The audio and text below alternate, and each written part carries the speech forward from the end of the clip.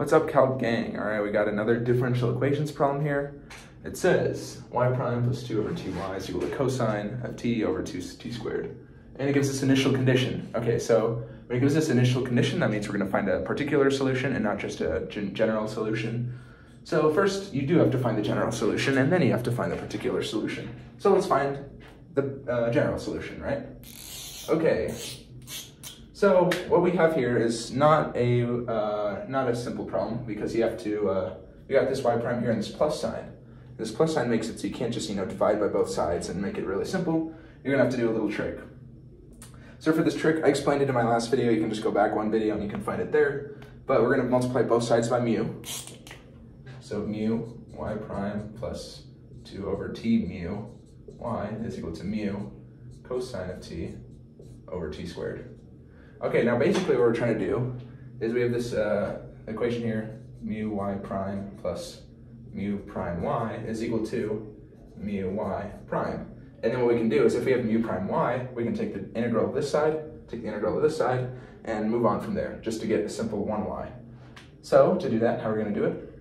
Well, we have to make this equation match this equation. So what we already have here is mu y prime. We already have that. Now over here we have y, but then we have mu prime, and mu is 2 over t mu.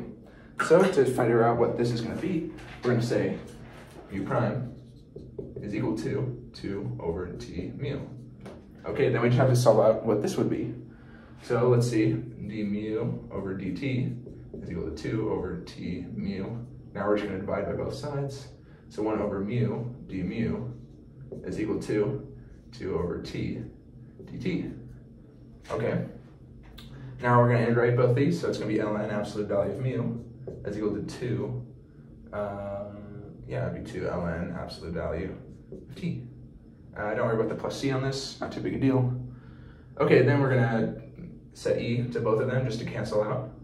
So it's going to be e to the ln absolute value of mu is equal to e to the 2 ln absolute value of t.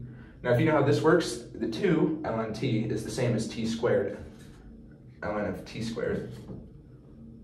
And then we're gonna, cancel, so then it'll just be mu is equal to t squared. And then boom, there you go, that's what you have for mu is. So we can test to make sure this works. So we have, if we take the derivative of mu is equal to, so it'd be, right, it'd be, why am I dying right now? To the third.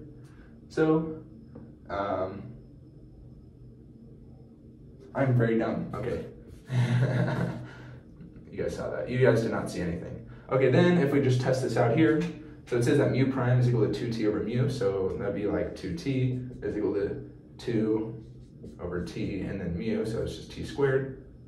So obviously one of them will cancel, it'll just be 2t is equal to 2t. Boom, we figured it out. We found out what mu is. Okay, so that's all we need right now. We can erase the rest of this. If that didn't make too much sense to you, go back to my previous video. I explained it a little better there. If it did make sense to you, good for you. I don't know. If my explanations just don't make any sense, then go watch somebody else. That's all I have to say. Okay, so we have this now. So we can just say that y and then mu, so t squared, is equal to, so there's gonna be t squared, cosine of t over t squared. Awesome, watch this, cancel, boom. And this is prime, I forgot that. Okay, so then if we take the integral of both sides, it's just going to be y t squared is equal to the integral of cosine, which is sine, right, plus c. Okay, then it's going to be divided by t from both sides, so y is equal to sine of t plus c over t squared. Now let's plug in our initial condition, make it work. So we have y of pi is equal to 0. So if we plug in pi to this, sine of pi is going to be equal to 0. 0 plus c over t squared. What is 0? Or what is t? So it's pi. So obviously to make this equation work, c is just going to be equal to 0. All right, then we can just go back to this equation, but with c is equal to 0, y is equal to sine of t over t squared. That's our final answer. Yep, I solved this one pretty quickly. Good job.